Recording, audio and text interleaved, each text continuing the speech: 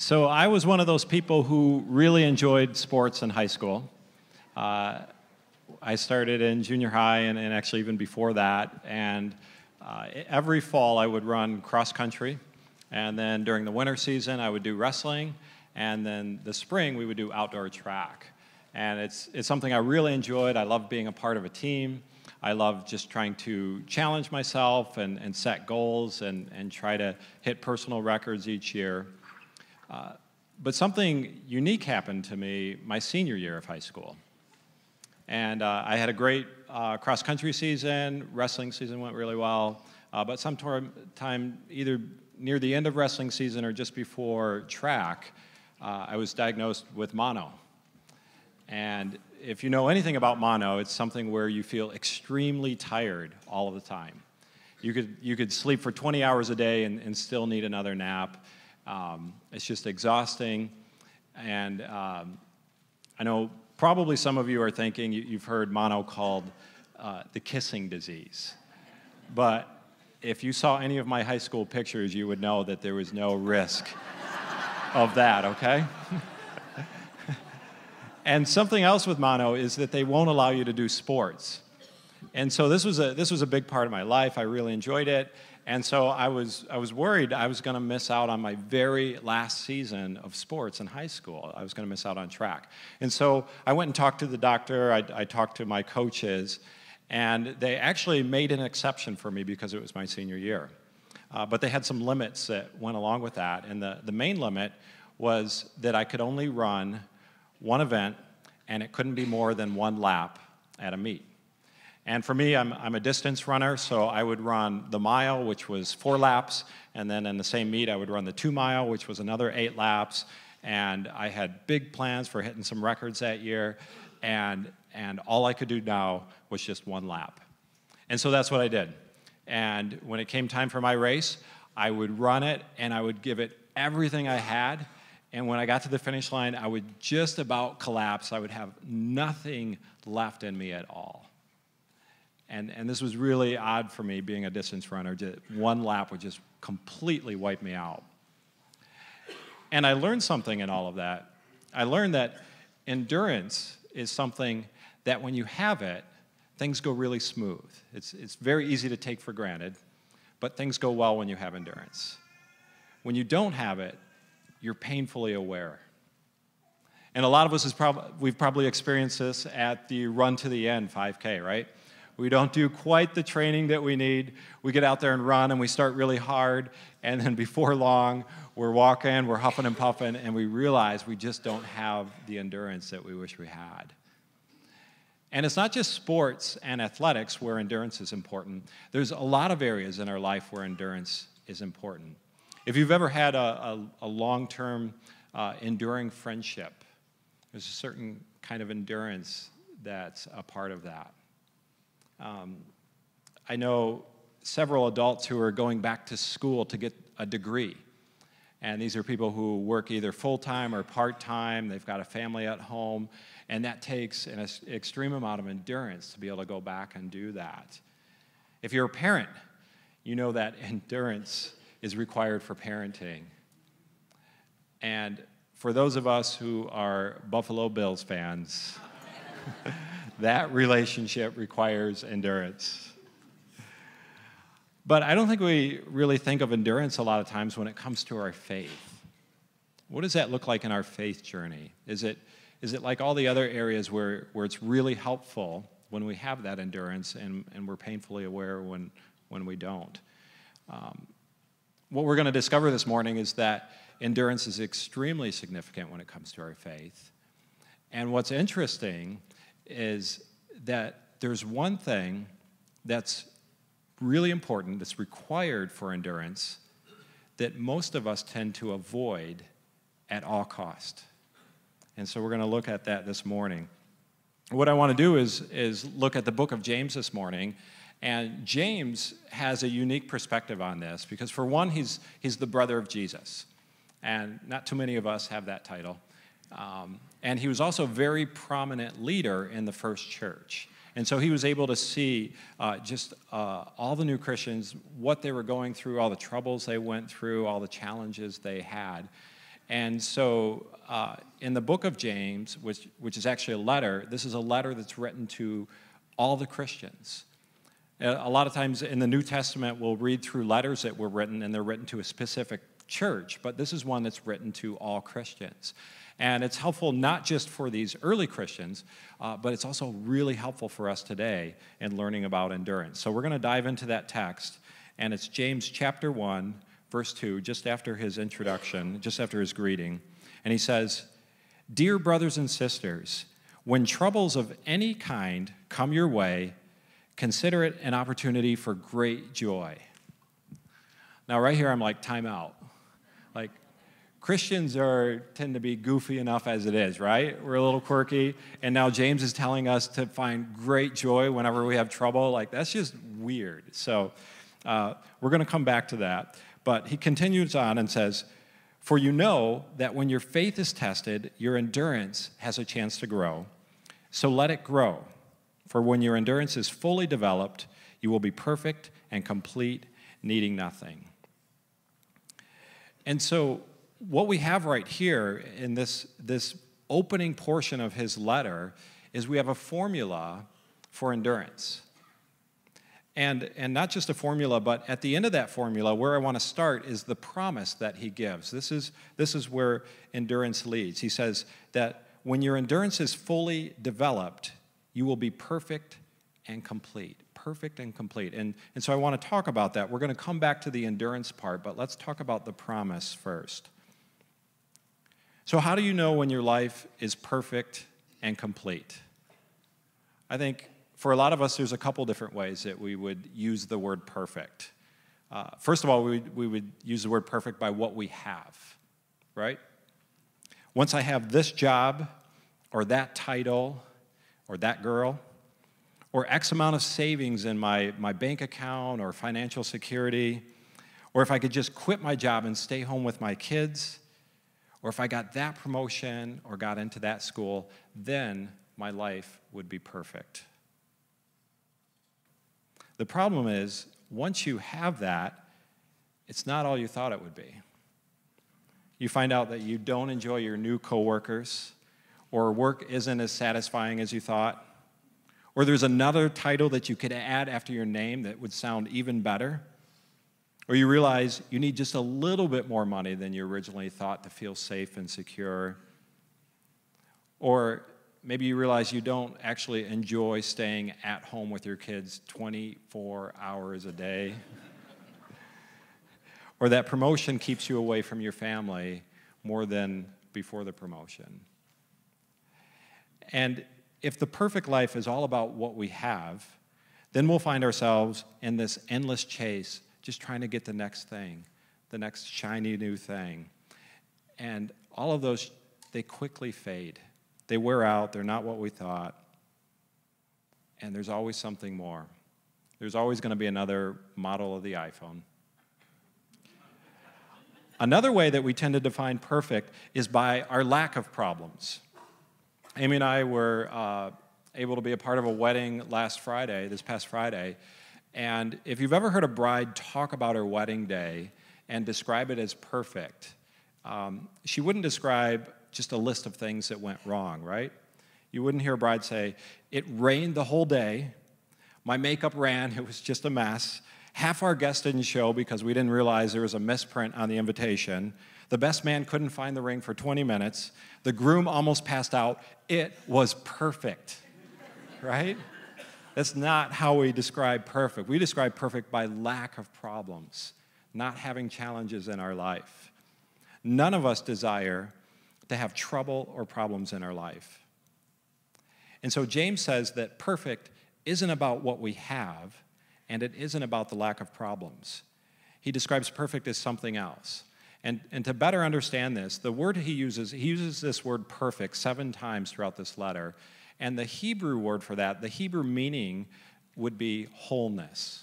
Wholeness. And here's how James would define wholeness: living a completely integrated life where your actions are always consistent with the values and beliefs you receive from Jesus. Let me say that again. This is wholeness, living a completely integrated life where your actions are always consistent with the values and beliefs you received from Jesus. And what James knows is that most of us, we live as fractured people, and we have these big and little inconsistencies, and we're compromised more than we'd like to admit. But God's desire for us is wholeness. He desires wholeness for us. And that has more to do with our character than what we have or what we can avoid. And so the goal of endurance is wholeness. The goal is wholeness. Endurance leads to wholeness. So you can chase after all the stuff in the world, and you can do your best to try to protect yourself from experiencing any trouble or difficulties. But if something is broken or missing inside of us, we're never going to feel whole. We're never going to feel perfect and complete. Because here's the thing I want you to know this morning. Wholeness isn't about getting something or avoiding something. It's about becoming something. God has much bigger plans for us than just the stuff we can acquire or trying to help us not experience anything difficult. He wants to make us whole. And what James tells us in this passage is that we arrive at wholeness through endurance. So we're going to look at how we develop endurance this morning. And first I want to talk about what endurance is not. What endurance is not. A lot of us, when we think of endurance, we tend to think of not giving up, right? And we'll stay in painful relationships or situations that most people would give up on long ago, but we're not quitters. We don't give up. I married this woman, and even though our marriage is miserable, divorce is not an option. We'll reach 50 years if it kills me. Or hopefully it kills her. Or I've been at the same dead-end job for 25 years, and every Sunday night I just get depressed because that means a whole nother week at that place. But I'm not going anywhere, at least not until Social Security kicks in. I'm not quitting, all right? That's what we do. But that's not endurance. What that is stubbornness, and it's different. So I'm not recommending that anyone quit their job or walk out on their marriage. That's not what I'm saying. But James is telling us that it's not about simply not giving up. There's more to it than that. It's not so much that we struggle with giving up. It's that we struggle with giving in. We don't struggle with giving up. We struggle with giving in. And here's what I mean by that. Not giving up has to do with getting something or getting somewhere. Not giving in has to do with our character. So if we think perfect is about gaining something desirable or avoiding something uncomfortable, then we'll focus on not giving up. But if we think perfect is about becoming something, then we'll focus on not giving in. It's inside of us. And God loves you just the way you are. It's like any parent. You love your kids just the way you are, but He loves you too much to leave you where you are. He wants to do something in you. He wants to make sure that you're mature and complete. He wants you to be perfect and whole. And so, how do we develop endurance? How do we develop it? There's three things that James tells us in this passage that are required to develop endurance. And the first thing is trouble. Trouble. Good news, right? The first thing is trouble. Trouble reveals where your heart is at. Trouble reveals what's not perfect in your heart. And if you're a parent, you know this. If you have kids, they tend to reveal things in your heart. I remember when Jake was just a little guy, our son. He's 14 now and taller than me, but when he was about half my height, I was doing something in the garage when I noticed this big, long scratch on the side of our van. And I kind of had a hunch where it might have come from. So I approached Jake and I said, do you know anything about this scratch on the van? And to my surprise, he told me what happened. He said, I was riding my bike and the handlebar caught the side of the van and it just put that scratch in it. And I was really surprised that he told me that. And so I wanted to encourage that honesty in him. I said, I'm so thankful you told me that. That's like awesome. And I care more about your honesty than that scratch. And he said, oh, like he got this big smile on his face. And he said, well, then you should probably know both cars were parked in the garage, and I was trying to drive between them, so there's the exact same scratch on the other car. And that just kind of revealed some things that were going on in my heart. If you want to reveal some things going on in your heart, just plan, don't give yourself enough time and plan a visit to the DMV, all right? When you're under pressure for time, and you will think things that you probably shouldn't.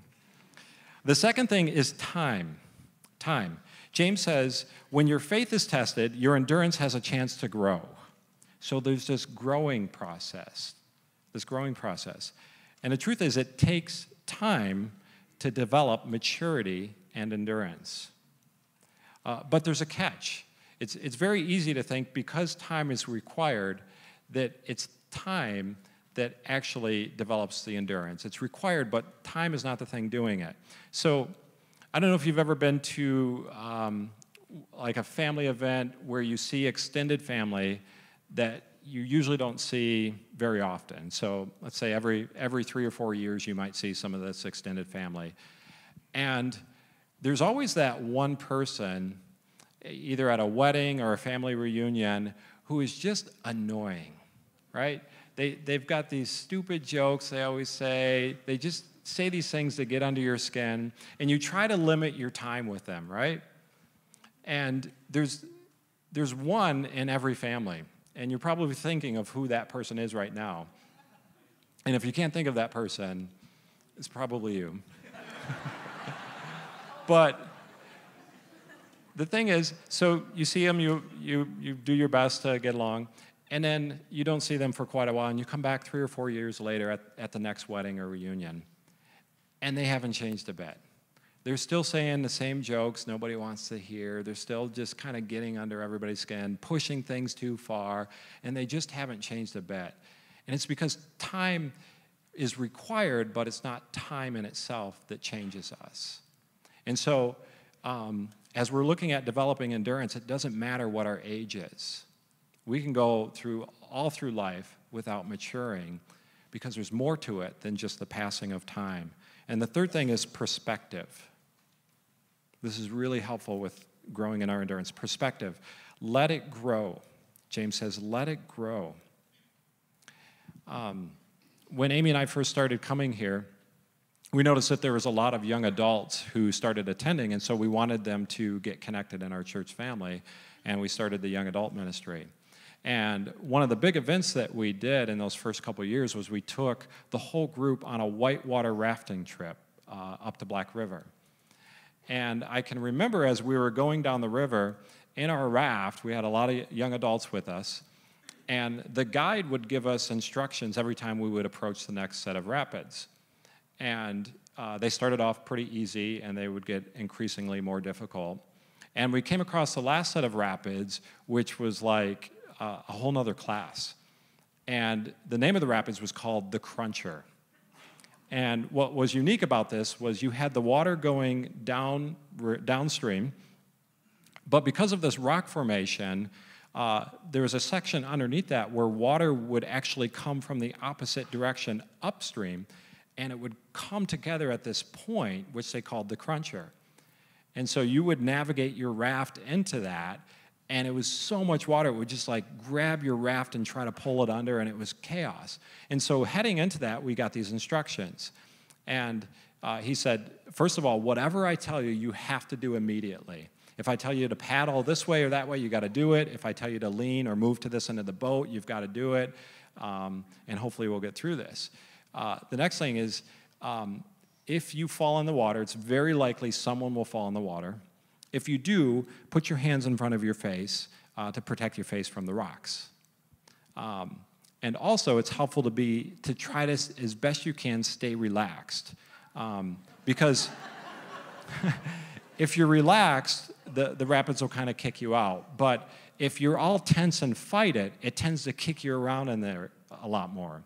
But the good news is, if you are fighting it and you just get stuck in there, eventually you'll go unconscious, your body will relax, and it'll kick you out. So we were like afraid for our lives here. And so we get in this cruncher, and it's like, the first thing that I wasn't expecting was the noise. It was like sitting between two jet engines and just tons of water, and it would just grab parts of our boat, and our boat would just go up like this. And the first time it did that, I saw my wife, Amy, just climbing on top of young adults. And she was sitting on top of someone at the top of the boat to stay alive.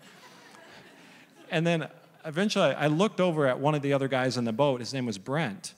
I looked at him, and he's got this huge smile on his face. And he's like, his head's like thrown back, and he's just laughing his head off. And something in there it just clicked inside of me, and I was like, oh yeah, this is supposed to be fun. Like, we want to do this. And it just changed everything. I went from, I don't know if I lost my fear, but I went from just being like extremely scared and like wishing I could get out of there to just enjoying it. And perspective does that for us. It changes everything. And it's something that's really essential for developing endurance.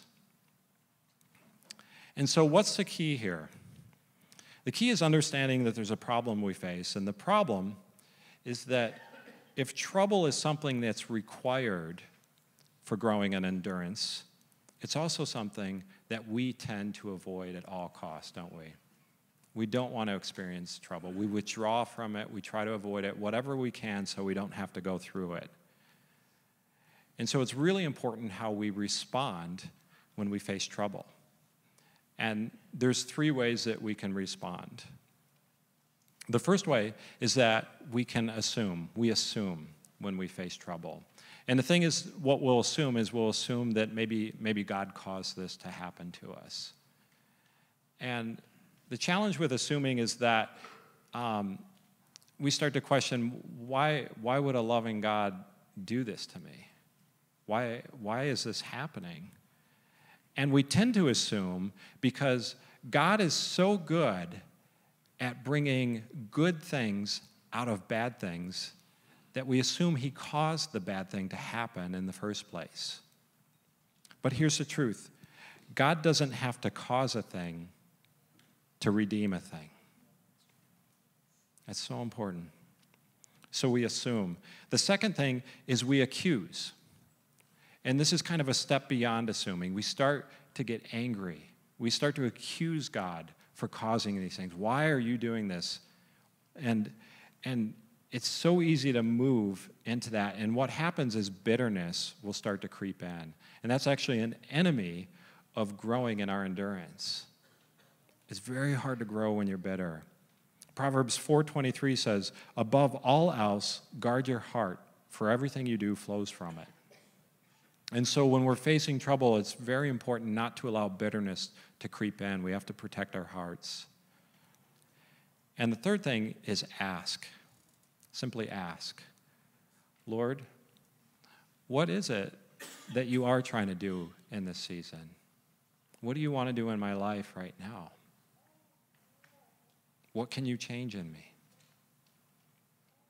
And while assuming leads to confusion and accusing leads to bitterness, asking leads to growth. And this is something it's really counterintuitive for us. Like I said, we try to avoid trouble. So this isn't natural for us. And what I'd like to do right now is actually have our worship team come in.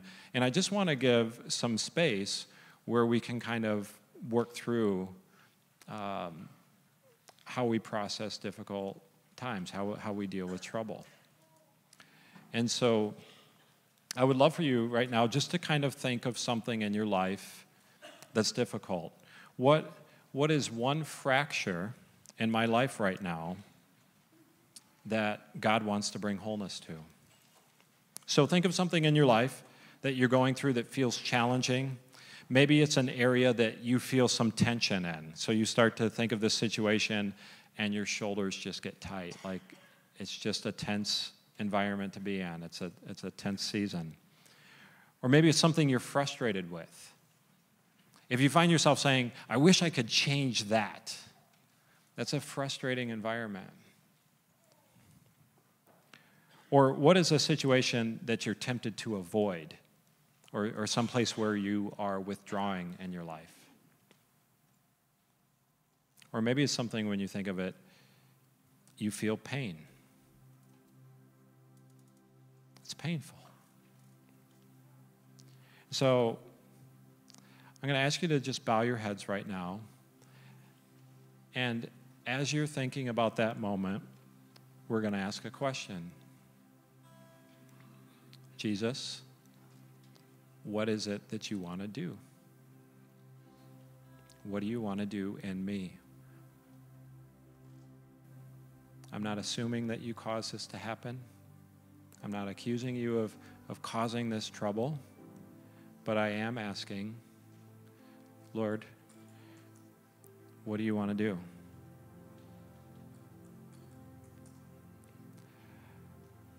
God wants to speak to you. And somebody needs to hear this morning. God wants to speak to you. He has something to say to you. And maybe you've just been perceiving these times of trouble as God closing the door or turning his back on you. But he has a desire to make you whole. And sometimes when we think about what God wants to do and he shares something with us, it can feel uncomfortable. And anytime if you start working out, your muscles start hurting because you haven't used them before. But when you're in shape, they don't hurt anymore. So maybe God is doing something new in you. Well, maybe you're thinking, you don't understand my situation. That's easy for some problems. I can handle losing a job, I can handle a broken friendship, but I can't handle this. It's all good for the little stuff, but what about the big stuff? And you know what? You're right. I don't understand. I'm well aware that there are some troubles that people in this very room are going through that I have no idea if I could ever handle that. I'm afraid it might completely break me. In fact, there are some things I know people have gone through that would completely break me. But I also know that that's not where Jesus wants to leave us. He doesn't want to leave us broken. In fact, he was broken for us. He gave his life for us so that we never have to be alone. And here's what I can tell you. I've seen some people in our church family walk through some of the darkest moments that you could possibly imagine with such grace that I can't help but see Christ in them. Do I think that God caused that heartbreaking thing to happen in their life? Not for a second.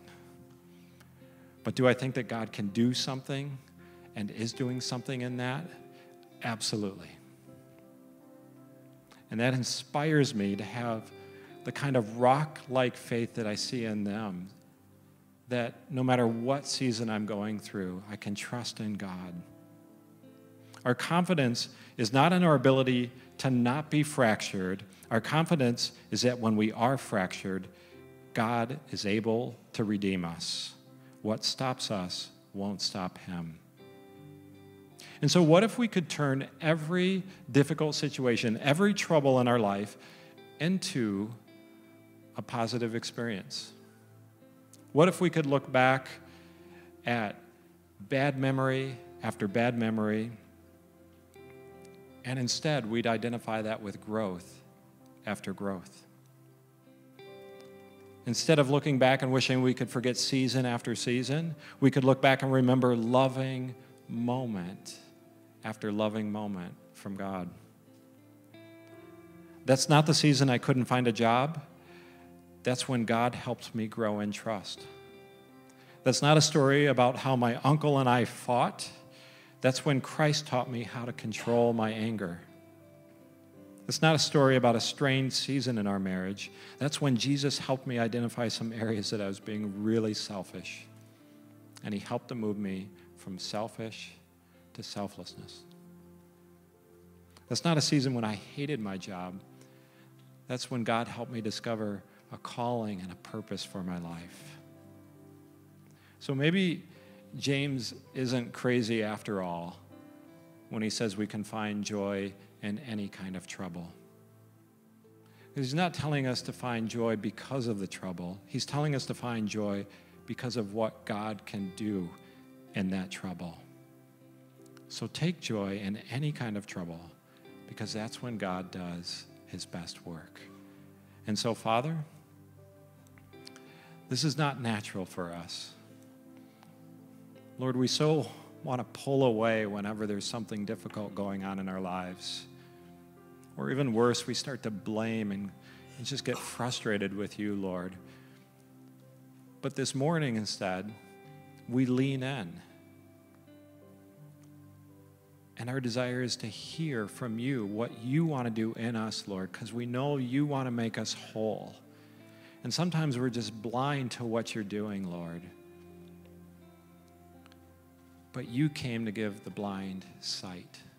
And so, Lord, we just pray that you would just take those scales off our eyes, allow us to see what you're doing, allow us to partner with you and have a new perspective and to grow and mature and be made whole, Lord. We thank you for your love and your grace. In Jesus' name, amen. Would you please stand and worship with me?